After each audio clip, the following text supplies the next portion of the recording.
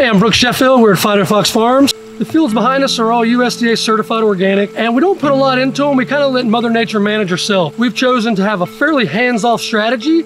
So what you can see is a lot of natural growth between the rows. We want to make sure we've got a lot of erosion control. We've got a big creek right behind us, and we get a lot of rain in this area. So by growing with a seed and getting a really good taproot, these plants have great drought resistance because they're tapping into the water table that is naturally available here between the high mountain area and the watershed down to the low creek. As a farmer, we have to prove the genetics first before we can take them to the field. First and foremost, we grow some of the best genetics in the world. Proper practices, proper fertilization, and understanding this plant. Ultimately, I think that's one of the reasons why we've been so successful with our quality and our yield. These fields produce over 1,000 pounds an acre of USDA certified organic hemp, and those make some of the best full spectrum oils you can buy all over. Our polyfilm up top is kind of white, so it does a little diffusion, so we don't get hot spots in here. Nice. In a lot of greenhouses, man, sometimes the temperature's hot, the poly's clear, these evaporative cooling walls can drastically drop the temperature. Kind of like your vegetable boxes are, Oh, you know what I mean? Right. Incoming air is gonna go over this cool, wet pad. Wow. And that's gonna actually put the water in here, in the air, which is gonna lower the temperature, Right. increase the humidity, and give these plants a break from the summer heat. That's Like awesome. a big reverse radiator or something. Yeah, I dig it, man. We've already got so many other things built into this to kind of drop the temperature, that this is just another added benefit. But I mean, this is the textbook cannabis producing greenhouse. This is a Nexus Teton package with light deprivation. We can close the roof in a few minutes and make it totally black in here. The plant responds to daylight hours differently, and so longer days produce vegetative growth, kind of like in the spring, as we're approaching the summer solstice, which is the longest day of the year.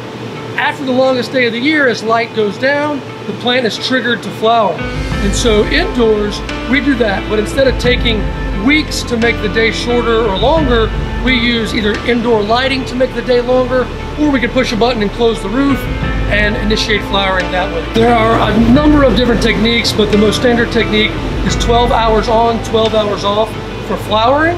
And during the vegetative stage, at least 18 hours and up to 24.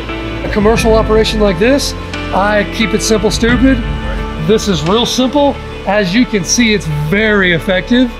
Long story short, tank, we had water, we had fertilizer, and then we can choose which rows to send the fertilizer to.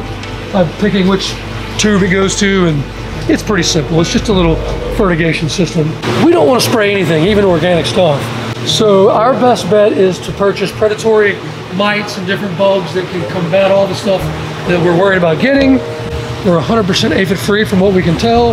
There are a few spider mites in the house, but we're certified organic. There will always be a balance of pests and predators and things like that. Sure. This bag's got some vermiculite in it. Okay. Just where the mites would live. We use a blend of Californicus and Swirsky, and they climb out and they'll attack all the negative pests that we're trying to get rid of. 1,000-watt high-pressure sodiums, double enders like these. Right. You can't beat them, man. Nah. You really can't. Oh, proven performance. Oh, yeah. Cannabinoids are basically compounds. They can be manufactured by plants. They can be manufactured by the human body. The human body makes its own cannabinoids by the endocannabinoid system. Plant makes them through photosynthesis. And so phytocannabinoids are a version of a compound that work well in the human body to promote balance. They're also in plants. And just as many plants and animals and humans have symbiotic relationships on Earth, cannabis and humans have always had some type of relationship, and I think that's expressed in the chemistry of it. This is what I've always dreamed of. You're doing it right, yeah, man. This is a nice setup. Everybody's got testimonials. Everybody's got stories. We can't wait to hear it. Check us out on letsbeblunt.org. We're going to be coming at you live. A lot of content. We got a lot to talk about, and we can't wait to share it. Thank you.